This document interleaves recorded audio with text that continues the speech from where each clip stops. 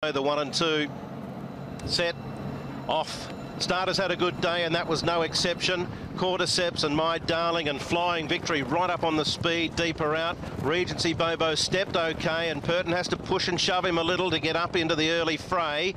He won't have the pace to lead. My Darling and Flying Victory crossover. Settle down in 1-2 positions. Cordyceps is handy. So too Fenrir deeper out.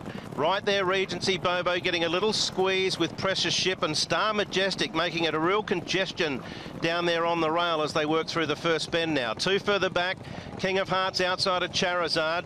Covering 3 deep territory is Beauty Energy from Jolly Convergence, Marzook. Defining moments back towards the rear, and last of all is Great Treasure.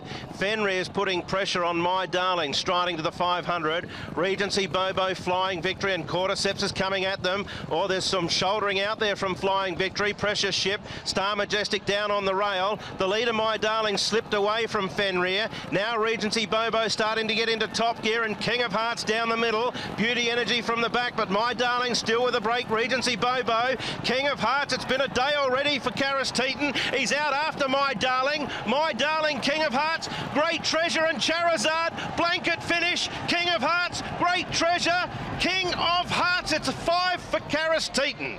King of Hearts, what a day.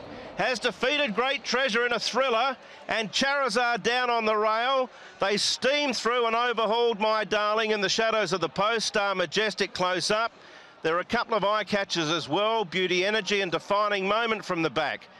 Followed then at the head of the others by Marzook, and then Cordyceps, who weakened out.